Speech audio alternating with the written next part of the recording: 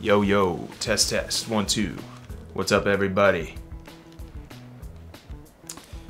Alright, so let's address the elephant in the room. New York City is shut down, and I'm stuck in here like a hermit crab who finally found a shell. I think it's time for us all to get comfy and become a YouTuber. No, it's not. So if you don't know me or follow me, I'm a director of photography. I shoot commercials, music videos, documentaries, you know, the typical stuff that puts food on my table and fulfills my creative genius. Oh God, I'm not gonna get through this.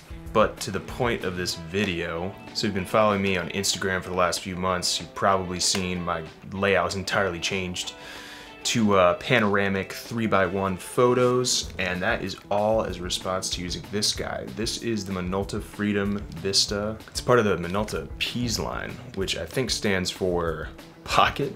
I could be wrong, could be point and shoot. I haven't done my research. I think it stands for pocket because the thing quite literally fits in your pocket. I think it's only like 4 inches long and it can't be more than 1 inch wide. And yeah, that's one of the best parts. And you can take it wherever and it's not even a thing. So yes, physical notes, has a 24mm lens, f4, and it is no bigger than a penny.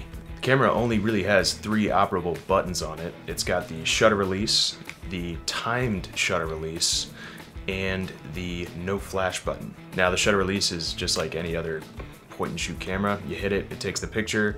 If it's underexposed, the flash will engage. The timed shutter release button, you tap it, red light turns on in the front, gives you 10 full seconds to jump in the shot with your friends or, you know, do whatever you intended with the timed shutter. It also includes a no flash button on the top. I've tried using this. It works and it doesn't work.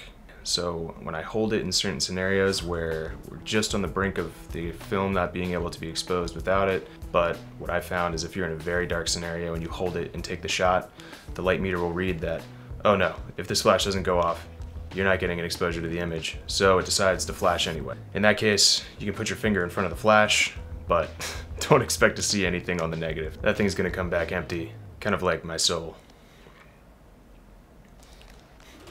It is a rangefinder, so I don't have to tell you this. Rangefinder is an optic you look through, helps you frame the shot, but it acts as a guide for where you do frame. And this one is pretty cool because it gives you the panoramic view, that 3:1 aspect ratio when you look through.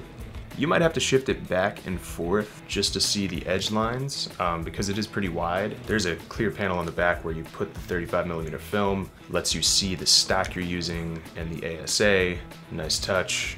What can I say? Other than the latch mechanism on the bottom that lets you open the gate, there's a quartz date mechanism on the back of the camera. I had to replace the battery when I got this off eBay. When I put the battery in, jumped on, it has a few different settings for what information you want burned in on the negative. The date actually maxed out at 2019, and I got this at the beginning of 2020. So I think I chose the one that did not show the year, and instead it shows the day and the time. If you wanted to get rid of this, you could probably just rip the battery out and it won't burn it in on your negative. I should probably do the same, but I kind of like the effect. Just is that little reminder that it's on celluloid and adds that nostalgia to the image that I think we're all seeking. All right, some image notes. So since this thing is a f4 and I'm typically shooting outside in daylight scenarios, this thing is just always bang in focus. My subjects are typically anywhere from 5 feet in front of me to infinity, a lot of landscapes, a lot of street photography, you know, subjects that are just on the sidewalk next to you. That being said, with how slow this lens is, you're not really gonna be missing focus with this thing a lot. You're pretty much gonna get what you need. And all things considered for how small this camera is and how small the optics are, the lens is pretty sharp. It takes a little work in post, especially if it misses a little bit of focus or the shutter drags a little bit. You might need to sharpen it. I haven't seen a lot of fringing or aberration on the sides of the lens. From edge to edge, it's a pretty clean frame, so no vignetting either, and it's pretty impressive for how small the optic is. Now there is a fun thing you can do with this camera. It gives a pretty interesting composition, is just turning it to portrait mode and getting that 3:1 aspect ratio vertically. I've tried it for a couple shots where I've just wanted a subject to be accompanied by a tall subject in the background, or some have come out but some have come out really cool. Got one in Joshua Tree, got one in West Palm Beach. Being able to turn it sideways, I just feel like that's not a crop that people are typically used to seeing. So get experimental if you grab this thing. Alright, so basically to some upsides to the camera. First one I've already mentioned before, it fits in your pocket. I feel like if you're a street photographer, like, you want to be really low profile. Typically you don't want the subject to even know you're taking the picture until after you've snapped the shutter. This thing is just a little sniper. The only real obstacle to shooting is just getting that slide open. The upside, which is also accompanied by a downside, which I'll talk about later, is that it's a no-brainer camera. Anybody can pick this thing up, look into the viewfinder, and get the shot they want. You can't adjust the settings on this camera, but once you know the limitations and you know what it's good for, you won't feel limited by the camera. The only real limitation you feel is when you take it into an environment or a scenario where it's not meant for. So as long as you accept that, I think you're good to go. And you know what they say, limitations tend to breed creativity. And that's what this camera does. It allows you to kind of embrace them and be creative. The last upside for me is the style. I just think it's really cool to be able to have this little thing and shoot a 3:1 aspect ratio. There's nothing special being done here with the lens. It's really just being cropped inside of the gate. People can hate on you for it and say, why don't you just take it with like typical like 5:4 ratio or 3:2 and then crop it in post to what you want. It's like, it's not the reason we shoot on film. The reason we shoot on film is that we want to be surprised and satisfied with what comes out in the negative. Limitations, which I've kind of touched on before, is that you're limited to highly exposed situations. Pretty much daylight, sunset. Anything beyond that, you're going to be using the front flash, and I think the front flash is great. I actually took this to a party recently and took some shots, dark apartment, just using the front flash, and it was able to expose not only the subject, but kind of fill the room.